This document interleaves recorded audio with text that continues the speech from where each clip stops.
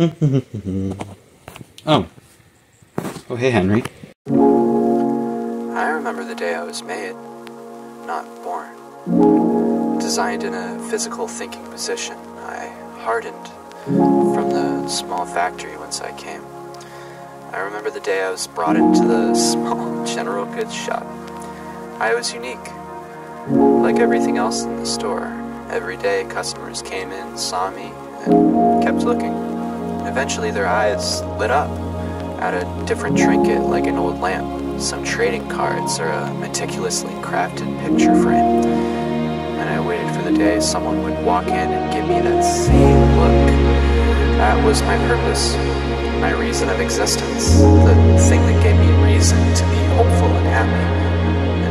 And one day, a man walked in. He had scruffy hair, circular glasses, and studied me for a long, long time. And then my life was complete.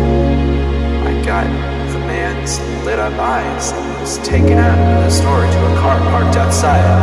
Adventure awaited, for I finally had someone who cared about me. But the years drifted on and the man lost interest in me. And now all I can do is think and remember. And I remember the day I was made, not born. He's chilling.